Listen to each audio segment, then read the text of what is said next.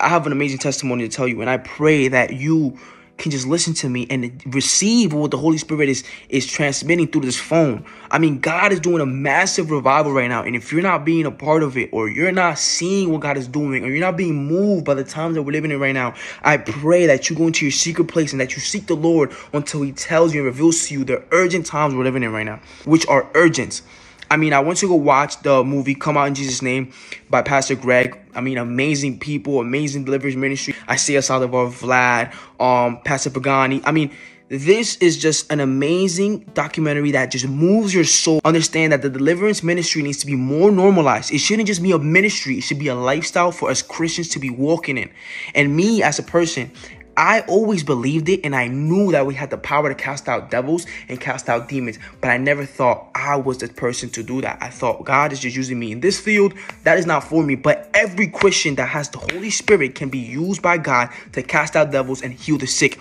This is something that comes with our faith. These signs shall follow them that believe. They shall cast out devils in my name, and they shall speak in new tongues. These are signs that follow us believers when we receive God as our Lord and Savior, and we receive the Holy Spirit to empower us to do this. And so I always knew that, but I never really acted it out because I just thought that wasn't my place.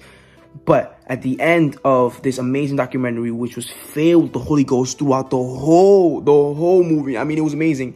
Pastor Greg just led us through deliverance through a movie theater. This is how God is working in these times. He's using a movie theater to deliver people. Like, come on now. Like, you can't just... Can you see what God is doing? And so after the movie is done, Pastor Greg got up and he started renouncing all of the spirit of witchcraft, the spirit of lust, the spirit of grief. And he just started renouncing all of these spirits, and people were manifesting in the theater. This was just like, for me, I just thought this is my perfect chance to act out exactly what I just saw. And I went over and I started praying for them. They got delivered. And I said, no way. I need deliverance. I felt something was coming up. I got delivered, which is crazy because when people say don't lay your hands on people if you have a demon because you can transfer demons, man, that's a false doctrine. And here's why. Because me and my sister were next to each other.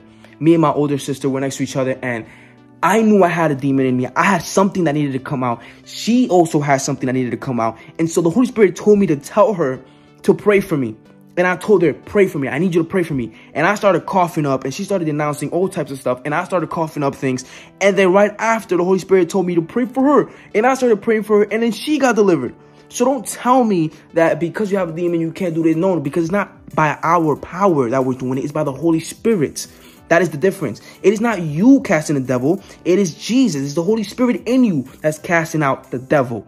So don't think because I am not perfect, I am unholy, I am this, I am that, the Holy Spirit in you cannot still move. Yes, it can.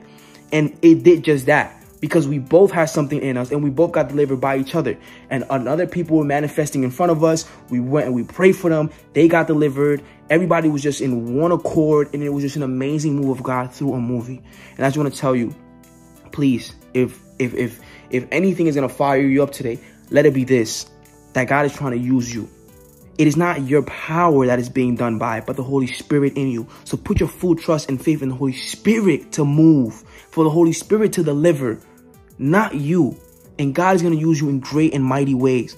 Please, I beg you, open up your eyes and see the revival that's happening in the world right now. God is moving. God is moving. God is moving.